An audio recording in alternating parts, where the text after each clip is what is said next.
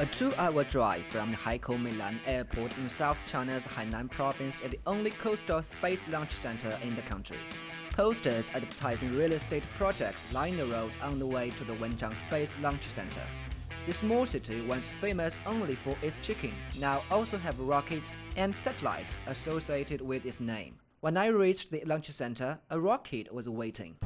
I'm now standing about 1 kilometer away from the launch pads. As you can see, there are 2 launch pads. On my right is the one for the Long March 7 carrier rocket, which is currently carrying China's first cargo spacecraft Tianzhou-1. And on my left is the one exclusively for China's heavy-lift Long March 5 carrier rocket. I was here last year to witness its maiden launch, and I can tell you it's the most amazing thing I've ever seen.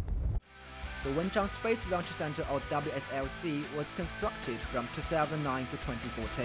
In 2016, China's latest rockets, Long March 7 and Long March 5, both made their maiden flights from here. The Wenchang Space Launch Center provides space vehicles the advantage of using the Earth's greater rotational speed at lower latitudes. This lowers fuel requirements for the rocket to reach orbit. Because the area sits by the sea, it's also convenient to transport gigantic rockets like the Long March 5 carrier vehicles.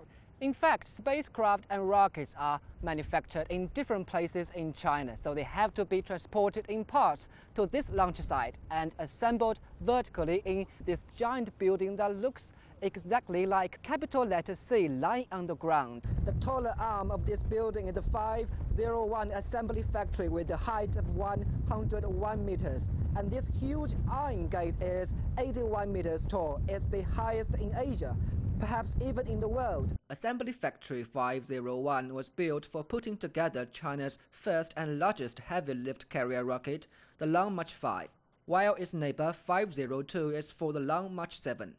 The modules of China's future space lab will be mounted here onto the rockets.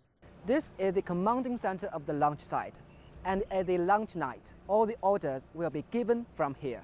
Now let's take an inside look.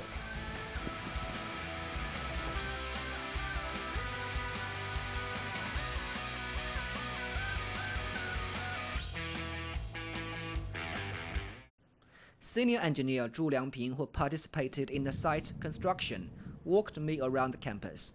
He said transparency and internationalization were in the genes of the WSLC from the start.